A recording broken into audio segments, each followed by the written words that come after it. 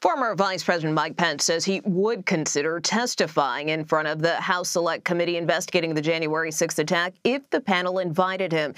He made the remarks during a political event in New Hampshire earlier today. If there was an invitation to participate, I would consider it. But you've heard me mention the Constitution a few times this morning. On the Constitution, we have three co-equal branches of government. And any invitation to be directed to me, I would have to reflect on the unique role that I was serving in as Vice President. It'd be unprecedented in history for a Vice President to be summoned to testify on Capitol Hill. But as I said, I don't want to prejudge. If there's ever any formal invitation rendered to us, we'd give it due consideration.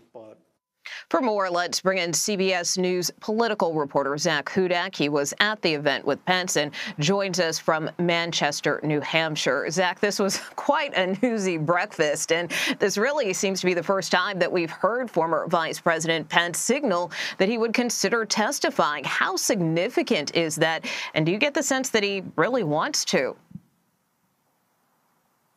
Nicole, it's very significant if you listen to what the members of the committee have been telling us for a year. As you know, you and I and the rest of our team on the Hill, we have been asking Benny Compson, Liz Cheney, the rest of the committee, do they want to talk to Mike Pence? Do they want to talk to Donald Trump himself? And they keep saying they're open to it. They're leaving it on the table. They're still discussing it, etc. But the point is they've left that open. And I think in some ways they've been waiting for a signal like this from the former vice president that he might be open to talking. Now, the committee is not commenting on that, but it is significant for him to come out and publicly say that. He has not done that over this year and a half plus since January 6th. Why did he wait so long? I don't know, but it seems that something has changed that he was willing to make that statement. Yeah, and I was going to ask you a little bit more about that because, as you know, the former vice president has been very measured in his response to the events of January 6th. So why do you think he's bringing up this idea of testifying now? Well, Nicole, as we've seen more and more information come out from the January 6th hearings, I think that there's a possibility that he sees some public perception changing about that day and is starting to see his role that day potentially as more of a political upside, that he can show that he was heroic in the face of a lot of adversity on that day. He made a statement about it today, indirectly, talking about facing pressures and being brave, and said something along the lines of, I know that firsthand. So he's reaching a point where if he's thinking about running in 2024, which if you're coming to New Hampshire right now, there's a chance that you are, this is going to come up and he's going to have a stance on it. Now, I will add that we don't know what the committee has been doing. We don't know if they've amped up their talks with him to try to get him to talk to them, if that's changed his view on this. But it is nonetheless pretty significant that he's left it on the table, even though he really hedged it significantly. The former vice president also addressed the FBI search on former President Trump's Mar-a-Lago home. What did he say about that?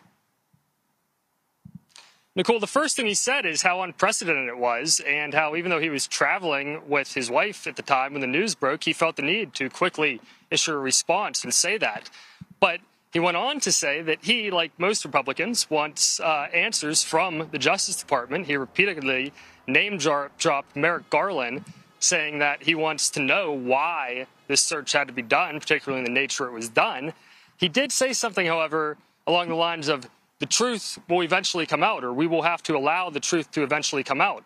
So like a lot of the things that Mike Pence says and said today, there's that little bit of a hedge in there where he does sound like he's open to the possibility that there was something nefarious that he'll have to later condemn, even though he, in the moment, doesn't want to jump to conclusions and turn off former Trump supporters who might be looking to him right now.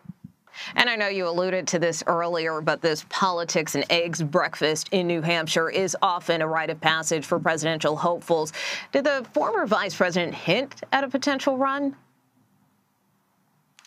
Nicole, he did. He made a statement about how he has not spent a lot of time in New Hampshire, but he could at some point in the future spend a lot of time in New Hampshire. And that was in response to a question about his support for New Hampshire's first in the nation primary status. So he will not come out and say he's going to run or that he's even considering running, but he is, leaving on the table the possibility that he will be back here a whole lot more in 2023 and 2024. Zak Hudak, political reporter for CBS News, thanks for helping us read some of those tea leaves. Thank you, Nicole.